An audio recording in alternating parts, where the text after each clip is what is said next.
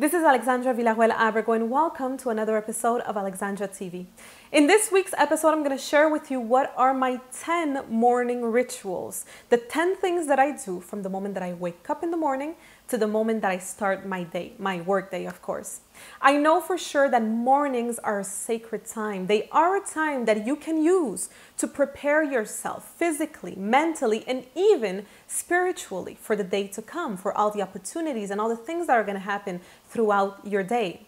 I also know, and I've shared this with you many times in past videos, that the habits and the rituals that successful people have in the morning or even in the afternoon or at night, whatever, their habits and rituals are completely different from the habits and rituals that unsuccessful people have. And this is why having positive, empowering, and productive habits and rituals in the morning is so important. Once you finish watching this video, please feel free to share with us your morning rituals. What are the positive, productive, and empowering things that you do in the morning? I'd love to hear from you.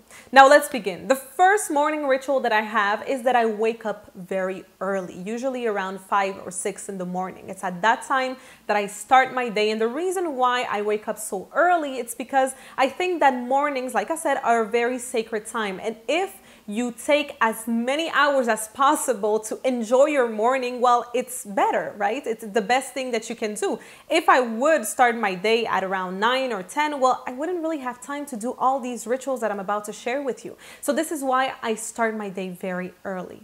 My second ritual, once I start my day at 5, 6 in the morning, is that I set the intention for the day. I set the intention for the day by thinking about what do I want to accomplish, and most importantly, what do I want to bring to the world on this new day. Also, another little thing that I didn't mention is the moment that I wake up, the first thing that I do is I say thank you. I say it out loud. I just basically thanking the universe for having another day, another opportunity. And I think very often we take it for granted, right? We don't realize how lucky we are to start a new day and to have another 24 hours, right?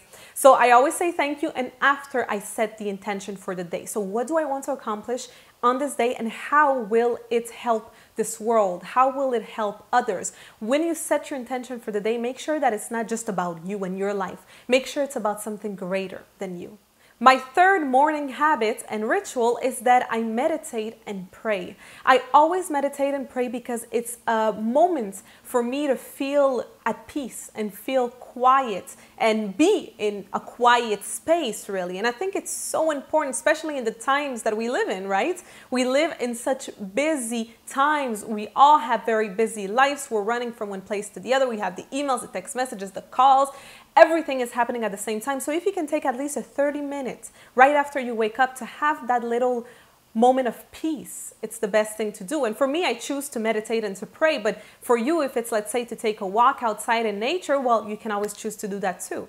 After I meditate and pray, I read. I read something positive, something empowering and inspiring. It's very important. I think it's gonna really create, from the very moment you start your day, positivity around you and in your world and in your energy and inside of you. So I always make sure that I read at least a chapter of a book that I will be reading at that moment, at that time. And I always make sure, of course, that that book is positive, empowering, and inspiring. My fifth morning ritual is that I awake my body. And this might sound funny, but under my bed, I have a little trampoline, and I pull it out and I start jumping on my trampoline. So imagine someone at around like 5:30 in the morning in their bedroom alone jumping on a trampoline. That can be very, very funny, but I always do that because it's a way for me to awake my body.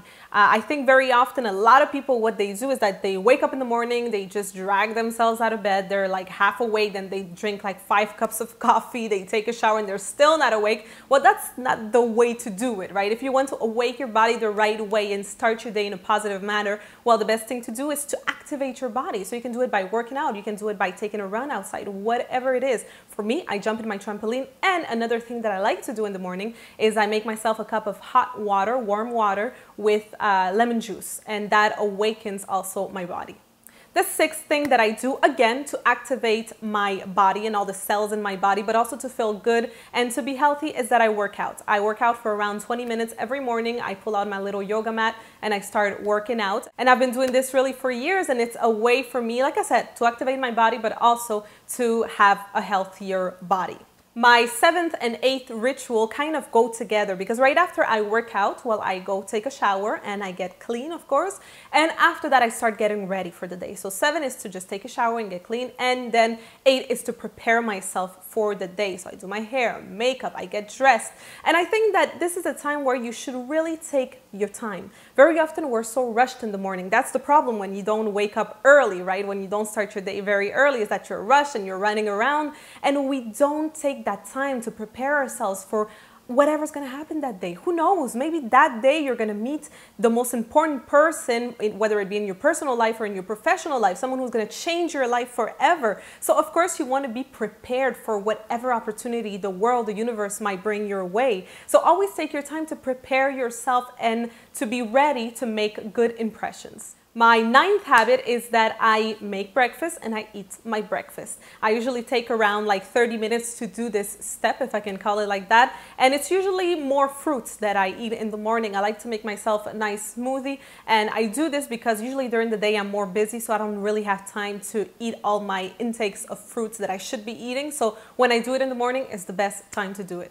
And finally, my 10th habit that I do every single morning is that I review the day ahead. So I sit down on my desk and I look at what's happening during the day. I look at my daily planner and I see what do I have to accomplish during the day, the meetings that I have, the calls that I have to make, the emails that I have to send, the things that I have to do really during the day, and I prepare myself mentally for that. Now, here's a little thing that of course shouldn't be part of this video because this is a nightly ritual, but I'm still going to share this with you, is that what's on my planner for the day, what's on my daily plan, I take care of that the night before. So right before I go to bed, I prepare my day. And the reason why I do this is because I don't know if you've ever had this happen to you, but you go to bed and then you're tossing and turning because you're thinking about, okay, tomorrow I have to do this and that. Oh, I forgot to call this person. I have to do it. Well, when you prepare your day and when you write down everything that you have to do right before going to bed, you're not going to have those thoughts anymore because you know exactly what's going to happen. So back to the morning rituals. Well, in the morning, right before I start my day, I always just review and go through everything that I have to do, and that just prepares me mentally a little more. So I hope that you enjoyed this week's episode. If you did, like I said, please leave a comment down below. Let me know what habits do you want to start creating in your life, or what habits do you already have that are helping you be better as a person. Also, let me know in the comments down below, would you like me to do a video where there's a camera that follows me around in the morning so that you can actually see how I do every single step? I know there's a lot of videos like that on YouTube. It's like morning rituals and things like that. So let me know if you like that idea. If you do, click on like and also leave a comment down below. Did you like this video? If so, here's 3 very simple things that I want you to do.